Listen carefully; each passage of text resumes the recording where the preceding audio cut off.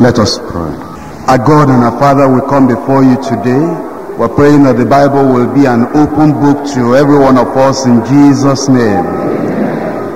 We pray that in all the things that we read, you'll teach us valuable lessons for our own lives. That will teach us things that are practical, things that we need to be successful in the Christian work that we have committed into our hands. And we pray that in all circumstances and situations, the things we learn from your word will make us to be able to go through without any setbacks anytime in Jesus' name. Open our understanding today. In Jesus' name we pray.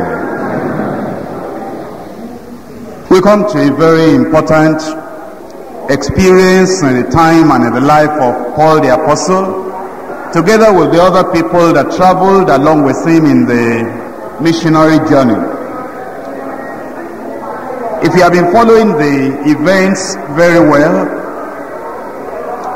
in the 16th chapter of Acts of the Apostles, Paul and Silas entered into Derbe and Lystra, and Timothy was seen as a very serious and zealous and devoted Christian believer. And he was recommended by the people in Lystra and Iconium. As led by the Spirit of God, Paul chose him. Though he was young, because Paul referred to him later as my son Timothy, yet he fitted perfectly into the group or into the team. And I told you last week that as we see the flow of the narrative, we see the use of the word we and the word us. And we know that Luke is the writer of the Acts of the Apostles. That means in this chapter also, somewhere along the line, that Luke joined the team. So you have at least 4 people: Paul, Silas, Timothy, and Luke. But from the flow of the story and from the things that happened that we're going to read today, it appeared that Paul was the chief speaker and Silas was also a notable, prominent speaker in the team. It appears that Timothy just had a supporting ministry and Luke just had a supporting ministry. Now you have seen the call to Macedonia as a man stood in the night vision before Paul, saying, "Come over into Macedonia and help us." Waking up in the morning, he related the vision of the revelation to the team. And the team understood from what Paul said that God was calling them to go into Macedonia. And immediately, without wasting time, they endeavored to go into Macedonia. Getting away from Troas, they got into a number of cities. Eventually they came to Philippi. It was at Philippi that they saw a group of women meeting together, and they preached the gospel as they had opportunity. Among these women, we read of Lydia, a notable rich woman, a seller of purple, worshiping the Lord with all her heart. The Lord touched her concerning the gospel that Paul preached. She gave her life to the Lord. She was baptized in water, as well as her household, because they yielded to the Lord. But then there was a maid, a lady, a woman, that followed Paul and the team, and was all the time saying, shouting after them, "These are the servants of the Most High God, which show unto us the way of salvation." We studied last week that Paul did not immediately act. Paul did not immediately give a word of command, because spiritual power is not something that you turn off and turn on at will, whenever you like, the way you want. But he waited until the Spirit moved him. You'll find in the whole Bible, as you find the people that were filled of the Spirit, controlled by the Spirit, that they did certain things that brought miraculous effects as a result of waiting for the time of the Spirit. And Paul waited for the appropriate time when the greatest crowd had gathered, And then he commanded that evil spirit to come out. The evil spirit came out. As a result of the evil spirit coming out, the lady was delivered. The lady lost her power, and she couldn't get into divination or soothsaying or fortune telling anymore. She lost her profession of deceit.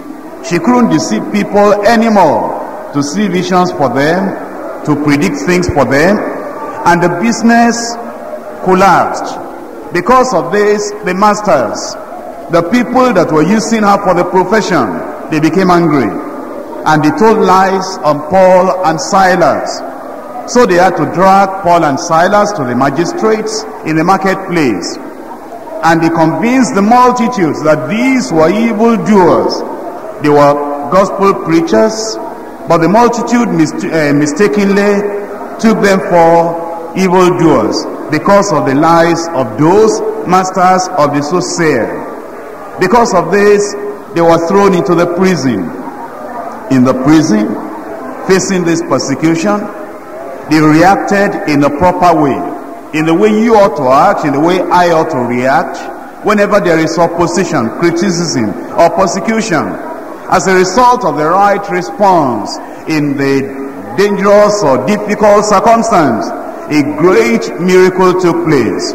As a result of that miracle, the keeper of that prison became inquisitive as to the authority, the power behind these two men, and he asked about the way of the Lord. He was told in a very simple way. He yielded his life to the Lord, he became saved. His household was also saved. By the very second day, the following morning, these two men, Silas and Paul, were taken out of the prison, and they came back to the saints in the town at Philippi, rejoicing with them, comforting them, and encouraging them. That, in short, is the story, the account of what we're studying today. But I've just summarized it for you. There is so much we have to learn as Christians, as workers, as ministers, as soul winners and evangelists, as people that have the call of God upon our lives. There is a lot we need to learn. Now, let's see from the flow of the narrative, from the flow of the story, what the Lord wants to teach us. The story can be divided into 4 parts. Saints suffering persecution in prison, supernatural signs through prayer and praise, sincere search by the Philippian prison official, and then security and salvation, security and deliverance of persecuted preachers. Let's read verses 19 to 24. Acts chapter 16. And when her master saw that the hope of their gains was gone, they caught Paul and Silas and drew them into the marketplace unto the rulers, and brought them to the magistrates, saying, These men, being Jews, do exceedingly trouble our city, and teach customs which are not lawful for us to receive, neither to observe, being Romans. And the multitude rose up together against them, and the magistrates rent off their clothes, they tore their clothes, and commanded to beat them. And when they had laid many stripes upon them, they cast them into prison, charging the jailer to keep them safely, who, having received such a charge, such a commandment, thrust them into the inner prison, and made their feet fast in the stocks. Paul the apostle had given a word of command, a word of authority, a word of power, and he had performed great miracles as a result of manifestation of the Spirit, or the gifts of the Spirit. And he commanded that evil spirit to come out from that woman. Now, many people want to find out, how do we manifest the power of God? And they want to know, why do so few people experience the authority in the name of Jesus, and they experience the power of the Holy Ghost? Why is it we don't have too many people like Moses, who is able to give a word of command and all circumstances will just be streamlined according to the word of his command. Why don't we have more people like Joshua? Why don't we have more people like Elijah, like Elisha? Why don't we have more people like Peter and like Paul? The consequence of manifesting the power of God is great.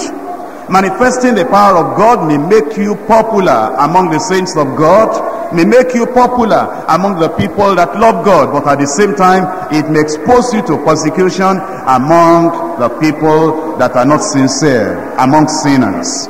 And if you take the lives of the great men of the Bible days, if you take them one by one, manifesting the power of God cost them a lot in their lives. Think about Moses. He might have been popular among the children of Israel, but obviously he wasn't popular before Pharaoh. And Pharaoh will threaten him, "You will not see my face anymore." He wasn't popular among the people that he went against, that his power worked against. You'll know that Balak didn't like the children of Israel at all. If they could get rid of Moses, they would easily, joyfully have done that. And you'll see the same way with Joshua.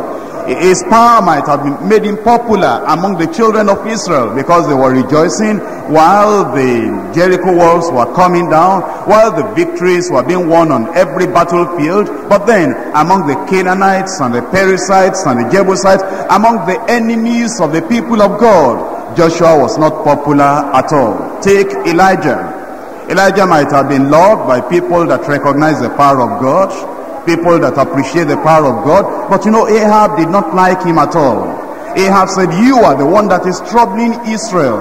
And if Ahab could have done anything against him, he would have killed him. In fact, you know that Jezebel wanted to get rid of Elijah.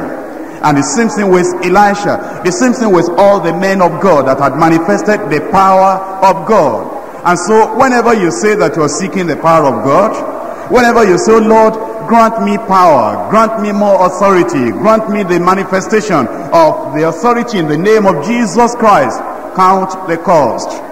Count the cost. Because they're going to criticize you for it. They're going to slander you for it. They're going to oppose you for it. They're going to even plan on perhaps even destroying your life for manifesting the power of God. Because as it is delivering some, it will be destroying the businesses, the crooked, dubious businesses of some other people. You know, the Lord Jesus Christ, he manifested power. And the people that were healed, the people that received miracles, they loved him. But then the people whose pigs drowned in the water, the people who lost their religious business, they didn't like him, and they wanted to get rid of him. That's the cost, that's the price we pay for having the power of God. As I've told you, it may make you popular among the saints, but then at the same time, it may make you persecuted among the sinners. Now, as the evil spirit was cast out of this lady, the masters saw that the profession was off. The possibility of their gain was gone. And because of that, they influenced the multitudes and the magistrates. And he told lies on them. And he said, "These men, being Jews, they are troubling our city." And he said, "They're teaching customs which are not lawful for us to receive, neither observe, being Romans." They didn't say they were angry because evil spirit had been cast out of the child, of the maid. You see, sinners will not tell the truth. Sinners will not give the actual reason why they are persecuting the believers or the preachers, but they'll find an excuse, an excuse that will seem acceptable to the multitude. And the multitude is always unreasonable. The multitude in verse 22 rose up against them, and the magistrates rent off their clothes and commanded to beat them. You know why the magistrates acted like that? It was a Roman law that no Roman must be forced to take another religion, another custom. And they protected their religion, the national religion, worshiping the emperor, as they protected the citizens. And they protected that religion with law, with a national policy. And when these people brought the charge against the apostle Paul and the preacher Silas, that these men are telling us, they are commanding us, they are confusing us with another religion, then they commanded Paul and Silas to be beaten. And when they had laid many stripes upon them, many stripes upon them. It doesn't say 39, many stripes. For the Jews, they had a law that they will not give somebody 40 stripes, but it will be 40 save one, 40 but one, 40 minus one. But in this case, they were operating not under a Jewish law, they were operating under a Roman law. And in the Roman law, there was no stipulation of how many times, how many stripes they will be given. In fact, Paul the apostle himself said, stripes above measure. In 2 Corinthians chapter 11, verse 23, are they ministers of Christ?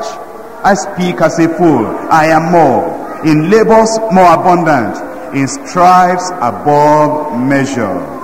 In stripes they lost count. In stripes, because they were operating under the Roman law, it was just beyond measure. In prisons more frequent, in deaths often.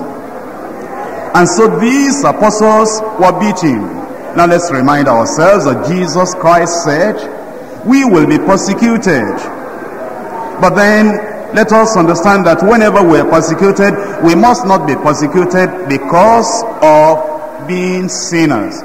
Let it be on the basis of doing the will of God, on the basis of being righteous. We're told in 1 Peter chapter 4, verse 14, if ye be reproached for the name of Christ, happy are ye, for the Spirit of glory and the Spirit of God resteth upon you. On their part he is evil spoken of, but on your part he is glorified. But let none of you suffer as a murderer, or as a thief, or as an evildoer, or as a busybody in other men's matters. Now we Christians may suffer persecution, but then let it not be the punishment of our own sins, our own misdeeds.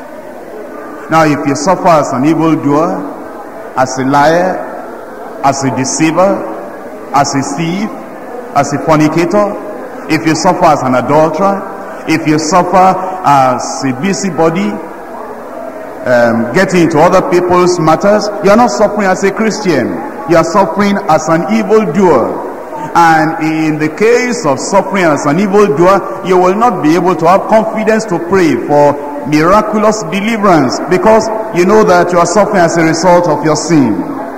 Yet if any man suffer as a Christian, let him not be ashamed, but let him glorify God in this behalf. In 1 Peter chapter 3, 1 Peter chapter 3 from verse 14, but and if ye suffer for righteousness' sake, happy are ye, and be not afraid of their terror, neither be troubled, but sanctify the Lord God in your hearts, and be ready always to give an answer to every man that asketh you a reason of the hope that is in you, with meekness and fear, having a good conscience, that whereas they speak evil of you as evildoers, they may be ashamed that falsely accuse your good conversation in Christ. For it is better, if the will of God be so, that ye suffer for well-doing than for evil-doing. Matthew chapter 5, from verse 10. Matthew chapter 5, from verse 10. Blessed are they which are persecuted for righteousness' sake, not for immorality's sake, not for being a busybody, not for being a thief, not for being a robber. Blessed are they which are persecuted for righteousness' sake, for theirs is the kingdom of heaven. Blessed are ye when men shall revile you. That means ridicule you, make jest of you, reproach you, and persecute you, and shall say all manner of evil against you falsely for my sake. Now what are we told to do when we're persecuted? Verse 12, rejoice and be exceeding glad. If you say you are saved, show the evidence of that salvation when you are persecuted. Rejoice and be exceeding glad. If you say that you are sanctified, then behave well. Act right when you are reproached, when you are ridiculed, when you are criticized, when you are persecuted, when you are lied against, when you are slandered, when you are beaten for righteousness' sake. Rejoice and be exceeding glad, for great is your reward in heaven. For so persecuted they the prophets which were before you. That's how we know those who are really saved. Those who are really saved, they don't give up when they are persecuted. They don't backslide when they are persecuted. They don't stop reading their Bibles when they are persecuted. They don't stop praying and praising the Lord when they are persecuted. They don't stop coming to fellowship when they are persecuted. They rejoice and are exceedingly glad because they know that theirs is the kingdom of heaven. Now, what did Paul do? What did Silas do when these two people were persecuted, when they were beaten and thrown into the prison? Let's see. From Acts chapter 16. Acts chapter 16.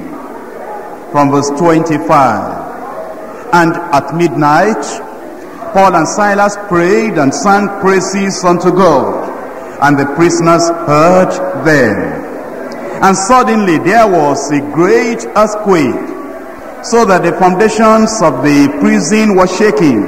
And immediately all the doors were opened, and everyone's bands were loosed. Let's stop there. Now today we see that many people experience persecution, but too many people experience miraculous deliverances, signs and wonders during persecution.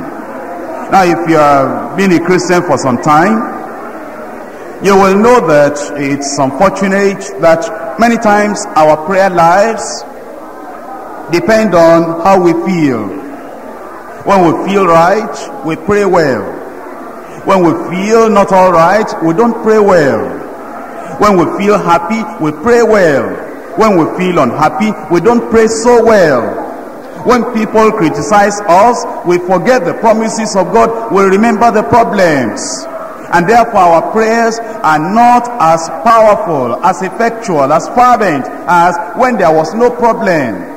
You know that when we're separated and isolated from the fellow believers, from the brethren, we don't pray so well. Because we think now we're missing fellowship. We think now these people are persecuting us. We think now these people are telling lies against us. And we feel these people, the multitude, they'll think that I'm a criminal. And yet I am saved, I'm sanctified, I'm baptized in the Holy Ghost. We dwell in self-pity. And you know, when we have self-pity, we don't pray well. But when we're happy, when we're among the believers, other believers, and other people are praising us, and they're saying, oh, you've done well, and they're giving us commendation and praises, we pray well. And you know that when, the light has gone in the house, and you knock your leg on the stool, or on the chair, and you turn the table upside down, then you pour the water down, or your plate of food falls down, and then everything is broken. After that, you don't pray well, because your prayer depends upon your feeling. But when the light has come, when everything is all right, when your wife is smiling, when your mates are working well, when you've got promotion, when you've got everything going right, when you come to church and the message is fine and the message is wonderful, then you pray well. You know, my brothers and sisters, that's why we don't receive more miracles. Because we need to learn the secret here. It's very easy for you to get into spiritual power if you will just make up your mind. You're not going to live by your feelings. You know, they had beaten Paul and Silas. Their backs were bleeding. You say, how do we know that? Because when the Philippian jailer got converted later, he washed their wounds. The wounds, they were bleeding. Their feet were in the stocks. They were tied to the stocks, and they couldn't move, and there was no light in that place. And inside that persecution, they began to pray. And it says in verse 25, and at midnight, Paul and Silas prayed. You know the secret of answered prayer? To live on top of your problems. While you are praying, to just momentarily, temporarily, forget that there was any problem at all, and pray unto God. And don't let your feeling interfere with your faith. Don't let your problems interfere with your prayer. Don't let your surrounding, your circumstances limit the Savior in your sight. Just continue to pray to the Lord and know that there is a straight channel towards God. Even though the problems are there, forget them, neglect them. Even though the pains are in your body, don't even think about the pains in your body. You know what limits our prayer for healing? You know what limits our prayer for miracle? Because, you know, while we're praying, we're feeling the pain in our body, the problem in our family, the problems in our place of work, and we're feeling the injury, we're feeling the persecution, and we're praying with one mind, and we're thinking of the problems with another mind. You know, a prayer like that is not going to have the same type of answer as Paul's and Silas' prayer had. They forgot the pains, they forgot the problems. They lived on top of their sorrows, and then they sang praises unto God. You know, the average believer will say, what will I sing about? What's God looking at? You see, if you have the wrong attitude, you limit your prayer power. If you have the wrong attitude, you destroy your faith. Because let's understand it, brothers and sisters, God is God. God is always on the throne. When you are in the prison, God is on the throne. When you are on the stormy sea, God is on the throne. When you are happy, God is on the throne. When you are sad, God is still on the throne. Your going to prison does not imprison God. Your being on the stormy sea does not make the power of God to waver or to change. In whatever condition you are, in whatever circumstances you may be, the Lord's power remains the same. The Lord's promises remain the same. And the Lord's interest in you remain the same. And therefore, because of that, because they knew that there was no change in God, and God's power was still there, therefore they prayed and they sang praises unto God. I don't know what they sang, but maybe they were singing. I don't know what choruses they sang in those days. I only know the ones we sing today. Well, maybe they sang something similar to I'm not alone, the Lord is with me. Maybe they sang that God is always present with us. Maybe they sang that at all times rejoice in the Lord, I say unto you, rejoice. Maybe they sang that in the morning the light will break. It may be dark in the night, but in the morning the light will break forth. Maybe they sang that the Lord will never forget them, the Lord will never leave them.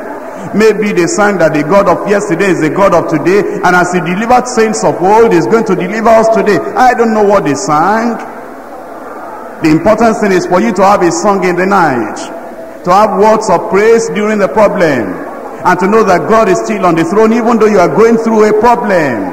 And not to grumble, not to complain, not to cry, not to lose your faith, and not to depend upon your feeling, but just to know that you are going to separate your faith from your feeling, your prayers from your problems. At midnight, Paul and Silas prayed and sang praises unto God. And the prisoners heard them. Now listen to me. There are times we send missionaries out. That is temporary missionaries. We tell them to distribute literature. We tell them to go to this country. They may not know anybody there at all. We just put tracts in their hand, literature in their hand, cassettes in their hands, and we tell them, just go to that country and distribute the literature. Tell them about what God is doing in Nigeria here. Get them interested so that they will be able to call us to come and preach the gospel to them later. Now, if you want to experience miracles on such a trip, you know, you understand that at the airport here, the problems may start. Because if you've never traveled before, probably you forgot that you have some load, you didn't take enough money, and therefore they even told you that you couldn't carry all your load. You dropped some, and you began to think now, my pairs of shoes in that bag that I dropped, the rice tomato pep that my wife gave me to manage as I'm going. They fried meat, they dropped it. They wouldn't carry it because of the extra load. And while you are in the plane, you are thinking, you are saying, God, why did you do this to me now? You know, when you get on that missionary field, remember you are going to pray for the sick. Remember that you are going to pray for miracles. And while you are thinking on that, that will hinder your prayers. And then you get in there, and just at the place, at the immigration, they are checking you, and they say, oh no, you are not going to enter into this country. You don't have the proper visa. You say, what? I'm a missionary. I came from Deeper Life. Deeper Life is a wonderful church. They said, deeper what? They've never had anything like that before. And they said stay there, and they checked all the other passengers, and you are saying, God, where are you now? What have I done? Did I make a mistake? Or was it because you didn't want me to come? You know what you're doing? You are depending upon your circumstances and upon your feelings, and eventually they say, okay, we give you only 3 days. 3 days? What am I going to do in 3 days? All these tracts and literature I brought to this country is going to take me 3 weeks before I distribute everything. Then you check up into a restaurant to sleep overnight because you didn't know anybody, and you only have $50 with you. And you say, how much do I pay per night? They said $70. You say, I only have $50. Oh, we're sorry then. Where am I going to sleep? If you're a lady, you begin to cry. If you're a man, you say, where is the toilet where I can cry secretly? But you know, in such a case, there'll be no miracle. But you know, as they took part of your load down here, as they trouble you at the immigration over there, you begin to sing praises unto the Lord. A miracle will happen to you. You forget your feeling, you forget your problem.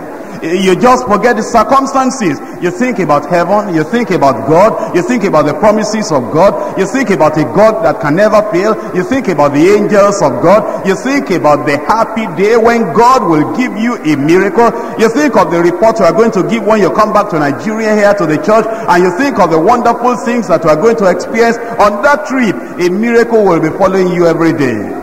You know, sometimes we who are preachers, and we have to have crusade, whole crusade here, whole crusade there. You know, sometimes people wonder, how dare you, how could you ever, you go to that place to preach and you pray and people experience miracles. You know, in my younger days, in my younger years, if I went for a crusade like we're having now, and at the beginning of the crusade, if we were to start at 6, if we started at 6:20, you know, it will bother me. It will make me unhappy. It will make me sad, because I like, if you say we're going to start at 6, I like us to start at 6 o'clock. And if the ushers were not doing well, the loudspeaker is not doing well, and the chorus leader is not singing well, and the choir is not singing well, you know, if it was to be a crusade, I'll become so bothered, so unhappy. I mean, in the past. And when I come in there, I might even forget what I wanted to preach upon. And I might preach, all the time I'm preaching, I'll be thinking within my mind, but why did that chorus leader sing like that? But why all this noise and these children running around? Why are all these ushers not taking care of them? These ushers are not as good as our ushers in Lagos. Why are they like this? Now, as you are thinking of that, the time you are to pray, now you'll just pray and pray. While you are praying, you are thinking, God, we didn't start well today. This is a bad crusade. I don't think many miracles will happen. And you are right, many miracles will not happen. But you know, when you're on the crusade like that and they're not singing well, the ushers are not acting right, and all the things are upside down, but you know that doesn't remove God from the throne. That doesn't decrease the power in the blood of Jesus. That doesn't take away from the authority of the name of Jesus. That does not decrease the power of the Holy Ghost. That is not going to hinder the miracle that is going to happen to the blind and to the lame. That is not going to hinder the sinners from coming forward, because the Lord is going to save them in spite of the things that are going wrong in the physical. You know, sometimes if you're on a crusade like that and you are preaching, and while you are preaching, your Bible is open and then it begins to rain a little. You know, if you are not careful, you'll become so bothered and you'll say, God, did we miss the time of the crusade? Why did we fix it at the rainy season? Then you'll remember, this is what I was telling these people that planned the crusade, that this is not the best time for this thing. While you are thinking on your circumstances, you'll never be able to pray for a miracle. But you neglect everything. You forget the circumstances. You just rejoice in the Lord and you keep on praying, and miraculous things will be happening. You know, it's the same in a house fellowship. Your house fellowship leader, and you know, your husband has just rebuked you, criticized you, and probably even slapped you because he's not a Christian, and he slapped you just 30 minutes to the time of the house fellowship. Or it happened that your child was at the kitchen, and here you were, you had soup on the fire, and then your child just took that soup, burnt herself, and then the soup is all gone, and you're 30 minutes to the house fellowship. And that house fellowship outline that day is to show how we can receive our healing from the Lord. Nobody is going to get healed, because you come to that house fellowship and you say, God, what have I done? The soup is spoiled, my child is burnt, my husband is unhappy, and they are criticizing me for my being a Christian. God, what have I done? God, what have I done? And then you're leading that house fellowship. Then the visitation worker did not come in time. The person to lead this singing did not come in time.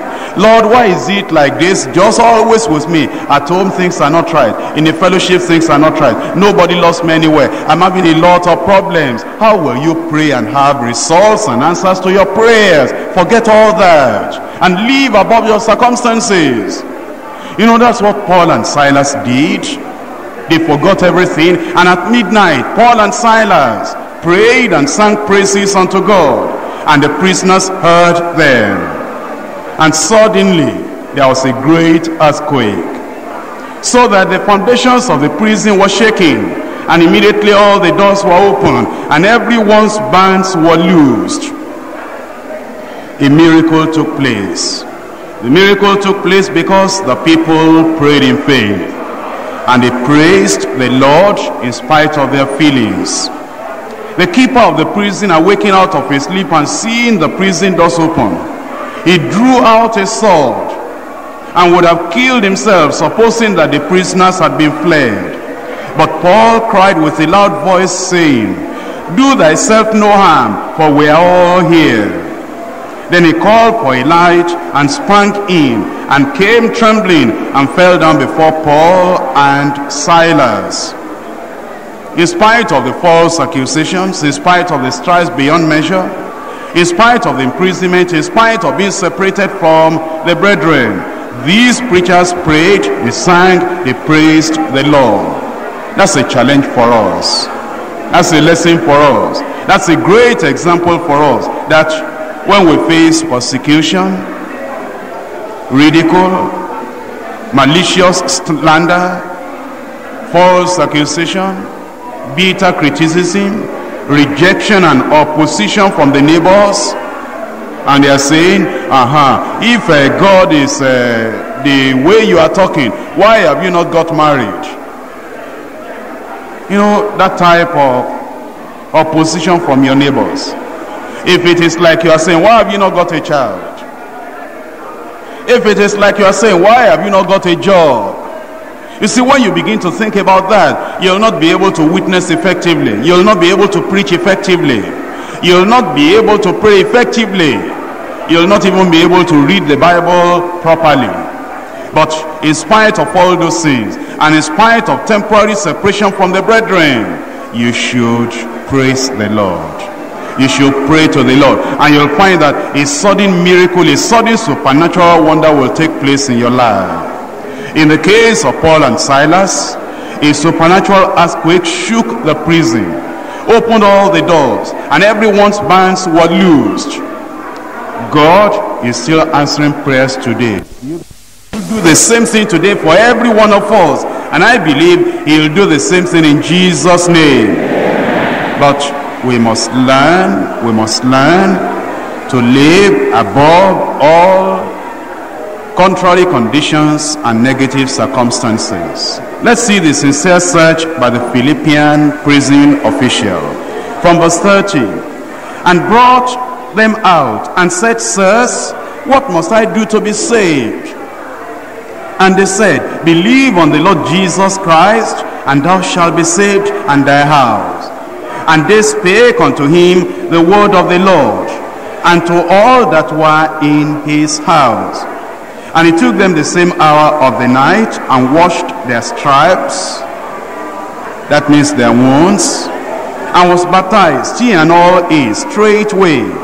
And when he had brought them into his house, he set meat before them, and rejoiced, believing in God with all his house. Now, salvation is a very, very important subject. It's a very, very important experience. Now, let us notice there that this Philippian jailer, this keeper of the prison, he was already under conviction. As Christian preachers, as Christian workers, we must be diligent in the preaching of the gospel, but then we must be very careful that we're not saying the same thing to everybody. You know, we make the mistake that whenever you want to preach a salvation message to a man, to a woman, to a household, to a family, to a community, or the crusade field, we make the mistake of saying the same thing to different categories of people. But if you will notice that in the Bible, there were people that were inquisitive. There are people that were asking, what shall I do to be saved? A ruler came to Jesus Christ and said, Master, what shall I do to inherit eternal life? You know what Jesus said unto him? He said, keep the laws, keep the commandments. And he said, which? And Jesus said, thou shalt not steal, thou shalt not commit adultery, thou shalt not defraud, honor thy father, honor thy mother. And he said, all these I've been doing since my youth.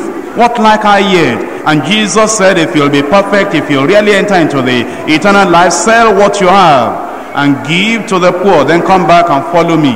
Then you'll enter into the kingdom of God. You say, does that mean that everybody will have to sell everything that he has? No, not at all. That's exactly the point I'm making, that you don't say the same thing to everybody. His money was his idol. It's not everybody that has the money as his idol. Jesus didn't tell Nicodemus, go and sell all that you have. That wasn't his problem. Jesus did not tell the woman at the well, go and sell all you have. That wasn't her problem. Jesus did not tell the woman that was weeping and wiping off the tears with the hair on her head, go and sell all you have. That wasn't her problem. You see, my brother, my sister, we must be sensitive to the moving of the Spirit of God in presenting the salvation message to the people that come. And that man went away sorrowful because his idol was too great for him. He could not draw. You remember in the Acts of the Apostles, that in Acts chapter 2, verses 37 and 38, the people said, what shall we do?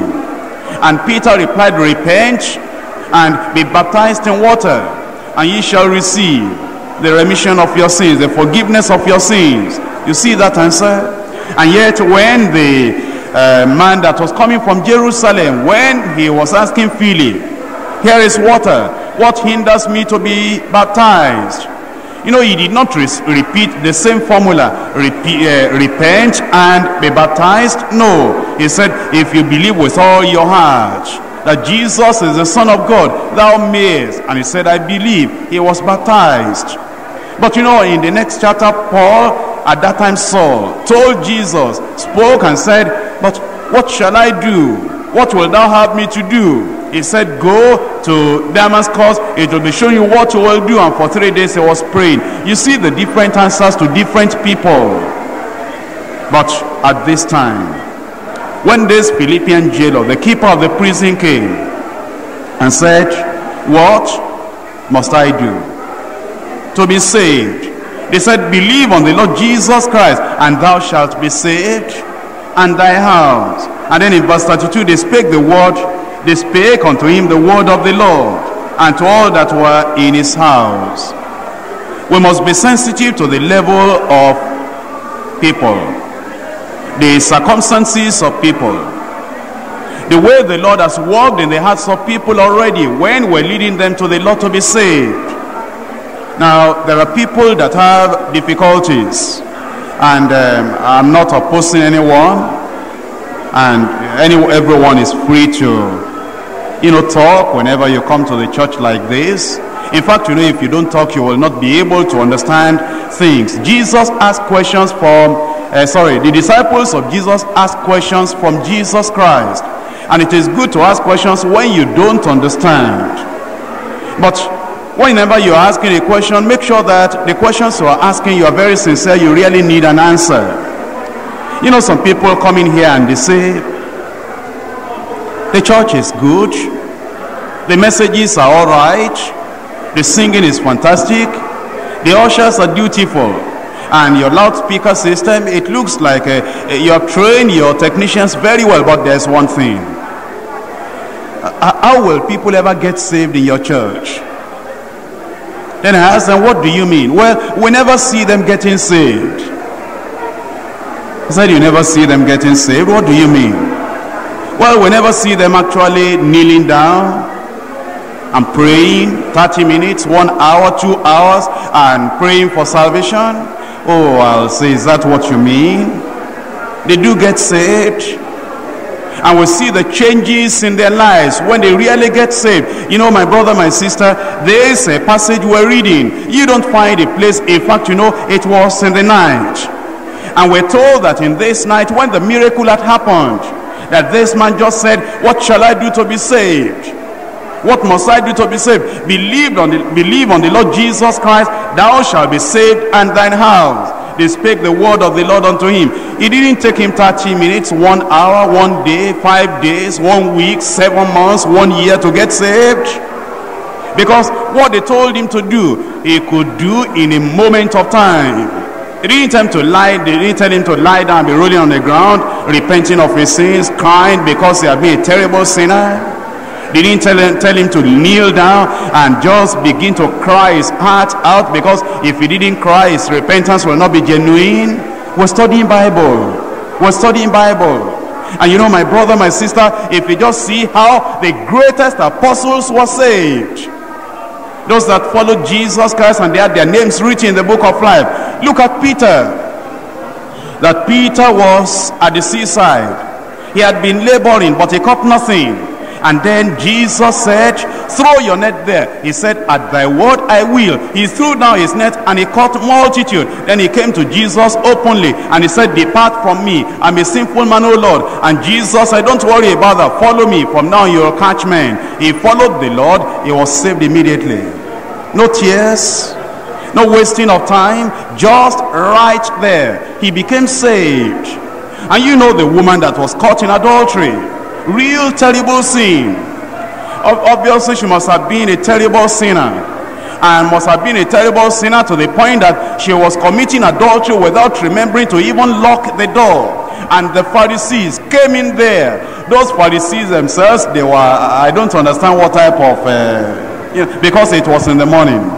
I think they must have been watching for people committing adultery. They must have been searching for them with a real diligent search. But this woman forgot to lock the door, and they just caught the woman, and they didn't bring the man. I don't know why. I don't understand those people. In any case, you can never understand Pharisees. They are inconsistent. They brought the woman, and they said, we caught this woman in adultery. They wanted to stone her. And then Jesus said, he that has no sin, let him first cast the first stone. And then the woman was standing there, no tears, no weeping, no crying, nothing whatever. But Jesus knew the heart, the repentance in the heart, the conviction in the heart. And at that time Jesus looked up and said, where are all those your accusers? And she said, no man, Lord. And Jesus said, neither do I condemn you, go and sin no more. She got saved. She got saved just right there. The woman at the well that Jesus Christ had been discussing with that woman. Give me water. Why should I give you water? Says, so a Jew, I'm a Samaritan. If you know who is asking you to give him water, you'll give him, and then he will give you the water of life. and you'll drink and you'll never be thirsty again. Give me this water. Well, go and call your husband. I have no husband. You have said right because you had 5 before. The person you are staying with now is not your husband. How do you know? You must be a prophet. Well, the Messiah is coming. I that speak to you, I am he. Is that so? She believed immediately and brought her water pot and went to the city and began to witness. She had become saved. When did she cry? When did she kneel down? When did she roll on the ground? When did she actually get saved? Right there, the moment she believed this is the Messiah, and I believe that you are the Messiah, I believe you as the Savior. That moment she got saved. And you know, if you go through the Bible, the one I told you about the Ethiopian eunuch coming, just reading the Bible, the word of God in the chariot. And Philip came and said, do you understand what you're reading? And said, no, I don't understand. How can I understand except some man should guide me? And then he picked up that word of God with him. He explained everything to him, and while they were going, he said, now I'm ready to be baptized. And Philip was surprised. Ready to be baptized. Baptism is not just for everybody. It's only if you believe with all your heart and you are a child of God. Oh yes, but I do. When did you? Well, while you were talking to me on the way. When you got to that point and said, Jesus Christ is the Son of God, there was something within me that said, yes, I believe it. Yes, I believe it. And if you believe with your heart and confess with your mouth, thou shalt be saved. And he was saved. You see, the New Testament is very simple.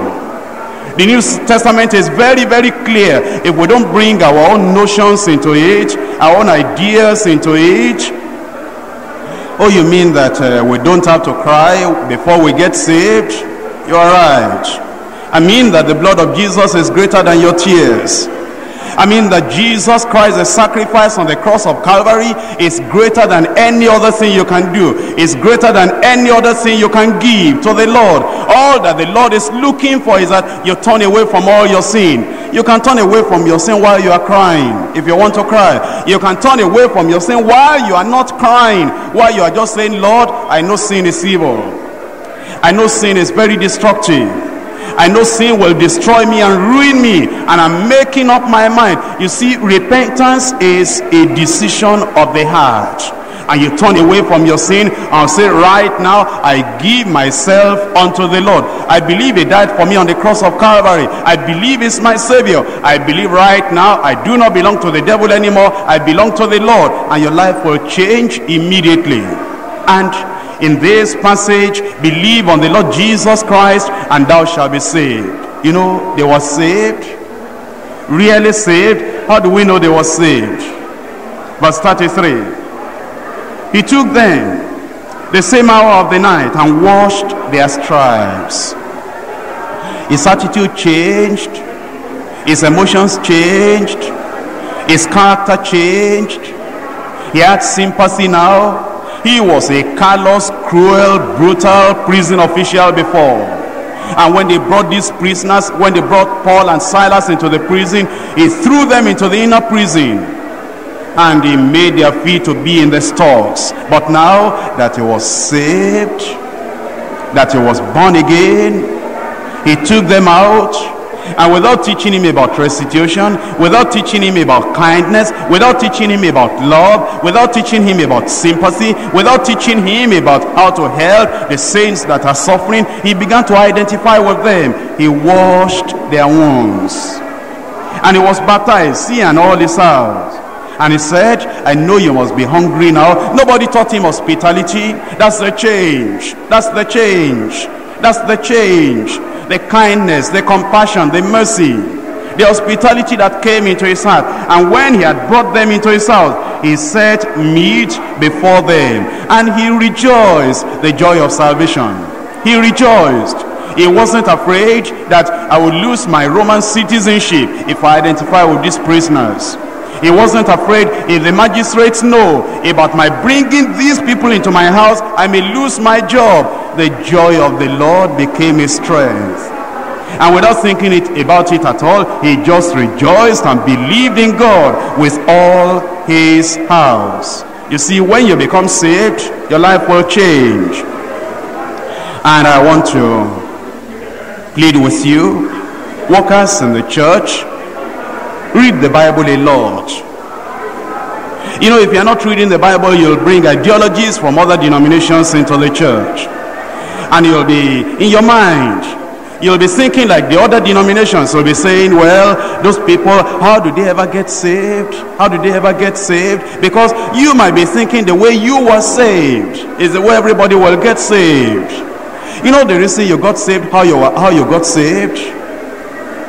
You know the reason you had to weep and you had to cry and you had to spend a long time, 7 months, 1 year, 2 years before you got saved? The reason is because the preacher that preached to you probably got saved that way. Have you ever noticed that in our families, the way we fathers walk, dress, talk, in all probability will be the way that our sons will dress, walk, talk. And you know it's the same thing in the Christian fold. You know the reason why our zonal leaders preach how they preach? That they stand in one place, they don't jump here, jump there, go there, they don't, jump out while they preach. You know why? Because that's the way they see me preaching every time. Not because the Bible says if you are preaching you must never rise up, you must never move to the left, move to the right. No, just because that's the way they see me preaching. And you go to any other Deeper Life church and watch all the people preaching exactly the same way that I preach. The mistakes I make, they make. The things I do right, they do right. The grammar that I didn't speak well, they don't speak right. Because the things I do, they do. And you know why you were saved the way you were saved? Is because the preachers that preached to you, they wept before they got saved. They cried before they got saved. It took them 3 months or 1 year or 5 years before they got saved. That's the reason you are thinking it will take other people long time before they get saved. But you know, if you just look at the Bible and know that the important thing is believe on the Lord Jesus Christ. Let them turn away from their sins and tell them right there that right there they can get saved. And let me tell you, brothers and sisters, I've heard testimonies of salvation in this church that they are just too fantastic. And I ask them, how did you get saved? They will say sometimes on Thursday. And you know that Thursday is well packed. And there is no time while we are finishing the first session or the second session. The people are going out and the next people are coming in. And yet these people get saved. And there was somebody that got saved and had to make a restitution of 64,000 naira. And he's making the restitution because he really got saved. He didn't cry when he got saved. He didn't roll on the ground when he got saved. And yet he got saved. You know, there's another person that has made more difficult restitutions. And the one I told you now, how did he get saved? Just believing on the Lord Jesus Christ and his life changed. You know, at Ibadan, we just had a crusade at Ibadan. And there was somebody there that gave a testimony and said that the healing that happened in his own family, the healing was fantastic. The healing was too wonderful. But then this man said that healing is a small thing. But the miracle that happened in his own life, the miracle that it is unbelievable. You know, just at that crusade, we said, we preached the word and we said, now, if you want to give your life to Jesus Christ, you come forward, give your life to Jesus Christ. And this man, highly placed, he gave his life to Jesus Christ. And he was giving his testimony privately to our pastor at Ibadan. And he said that it's unbelievable. That every week, for a long time, every week he will go and commit immorality with at least 3 prostitutes every week. And then he will drink, he will smoke, he'll do a lot of things. And that the wife even knew about the immorality because it was a regular, permanent, defiling sin. But there's nothing the wife could do because it was a family trouble. And yet he gave his life to the Lord just right there within a few minutes. And since that time, he is not able to smoke anymore. He is not able to drink anymore. He is not able to go to prostitutes anymore. He is not able to do any evil anymore. And now he has started reading Bible, going to church. Some people say, well, that sin is of the devil. What's of the devil? You mean the devil is now changing people, turning them away from adultery and fornication? You mean the devil is now turning people away from smoking and drinking? The devil is now uniting families. The devil is now making the lives of somebody beautiful. I'm sure you are wrong. This is of God. This is of God. Lives are changing in a twinkling of an eye, in just a moment. As they believe on the Lord Jesus Christ, they are being changed. They are being changed. Well, it took me myself time before I got saved. Started hearing the gospel. And it took me about 4 months before I eventually gave up and got saved. But will it take everybody 4 months or 5 months or 4 years or 20 years before they get saved? No. The people that preached to me, they didn't tell me that I could get saved the first time they saw me. They just encouraged me to keep coming to the church, to keep repenting, to keep making right my ways, to keep praying, to keep crying, and to keep talking to the Lord, and to keep begging the Lord. Can you ever think about it? Begging the Lord for salvation. Begging the Lord, who has been waiting for you all these years to get saved, who has been saying, I stand at the door and knock. If anybody will hear my voice and open the door, I will come in and have fellowship with him. Begging the Lord. Can you imagine Jesus Christ saying, come unto me, all ye that labor and are heavy laden, and I will give you rest. Begging the Lord. Can you ever imagine, whosoever is athirst, let him come unto me and drink. Whosoever is thirsty, let him take the water of life freely. Begging the Lord. That's what they told me, to be begging the Lord before I could get saved. You don't beg the Lord, you just come and you drink the water of life. You don't beg the Lord, you just repent and you believe on the Lord Jesus Christ and you are saved. And the moment you say, I turn away from all my evil, all my sin, and I believe that Jesus Christ died for me to take all my sins away, that moment you will be saved. That moment you will be saved. If you were not saved before tonight, you can get saved. You can give your life to the Lord Jesus Christ instantaneously. A miraculous change will happen in your heart. Now look at verses 35 to 40. And when it was day in the morning, the magistrate sent the sergeant, saying, let those men go. And the keeper of the prison told this, saying to Paul, the magistrates have sent to let you go. Now therefore depart and go in peace. But Paul said unto them, they are beating us openly uncondemned, being Romans, and have cast us into prison, and not they thrust us out privately, privily, nay, verily, but let them come themselves and fetch us out. Have you ever seen a man who doesn't want to get out of prison? Who wants to do some more follow-up, some preaching more, some sharing of gospel message more? This Paul, when we get to heaven, we need to see this Paul. That they imprisoned you, and for goodness sake, they told you to get out of that prison, and you said you are not ready yet. Let the magistrates themselves come and fetch us out here. You go and tell them, I am a Roman citizen, and they beat me like that publicly. I know my right. I'll show them something. Those people came in verse 38, and the sergeant told these words unto the magistrates, and they feared when they heard that they were Romans, because it was unlawful to condemn or to imprison a Roman citizen without proper trial. And they came and besought them, they pleaded with them, and brought them out and desired them to depart out of the city. And when they went out of the prison, they entered into the house of Lydia. They told them to run out of the city. They said, sorry, we can't go out quickly like that. We have some brethren. We still need to go and encourage them. And when they had seen the brethren, they comforted them and they departed. Paul was a wonderful person. He had the Spirit of God. He had the power of God.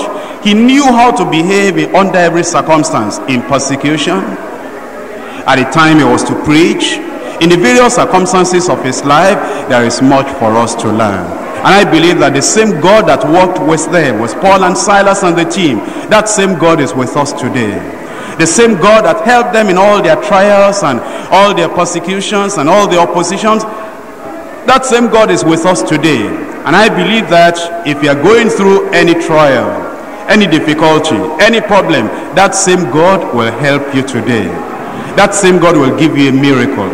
And for us who are real Christians, we must understand that we are called to be soul winners. And as soul winners, watch for every opportunity. Depend upon the Spirit of the Lord to know what to say. Do you know, my brother, my sister, somebody can get saved right in the office, during the break, within the 30 minutes, if you'll just wait upon the Lord and know how to properly communicate the gospel message to that person, within the 30 minutes, somebody can get saved.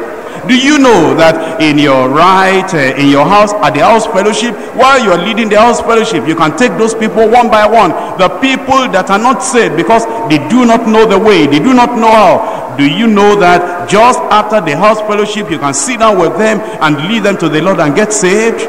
Do you know that while you are traveling, if you're in the plane, somebody by your side, you can witness to that person and just bow your heads in quiet prayer and that person can get saved? Do you know that in every place, when there is time and when the people are opening up, you can present the gospel and they do not have to come to the church before they get saved. They can get saved right there and then be led to come to the fellowship of the church. I believe that as we begin to respond to the call of the soul winner, many people will be getting saved through us in Jesus' name. Let's rise up and pray together. I want you to present yourself to the Lord.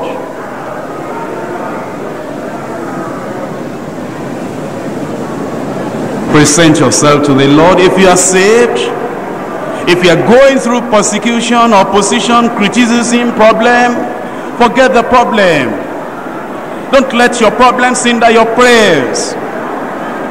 Don't let your feelings decrease your faith. And if you have not been saved, you can get saved right now. If you have not been born again, you can surrender your life to the Lord Jesus Christ right now. Whosoever shall call on the name of the Lord shall be saved.